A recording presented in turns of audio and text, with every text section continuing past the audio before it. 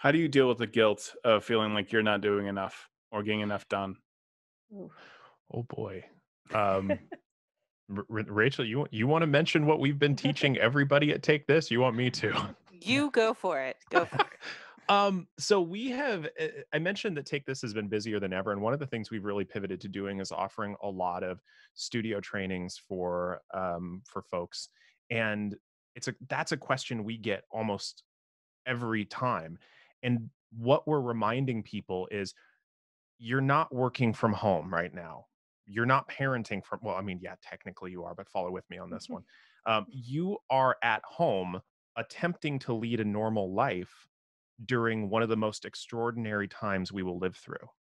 This is literally a global crisis. And the idea that you're going to live up to whatever normal productivity you have, oh, throw that out the window. If you're a Mhm. manager, whoever you are, just throw the idea that you're going to have normal productivity out the window. Give yourself some compassion. This is not normal time. Yeah. Just like you're not, I always say you're not homeschooling, you're crisis schooling. There was a great Yep. article on that because I'm in a lot of moms groups, obviously. And they're like, oh, I don't have the color coded Pinterest daily schedule. And I'm like, I'm lucky if my kid does one worksheet. I think it's okay. I think it's going to be okay.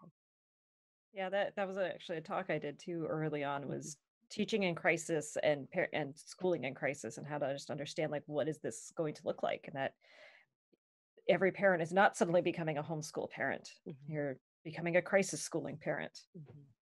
So Uh, let it go. These expectations Mhm. that you have that it, like Dr. B was saying, that it's going to be the Yeah. same. I think we all have the guilt somewhere and it's just going to be there, but we have to cognitively be like, no, this is not normal time. We don't need to be doing all of the things.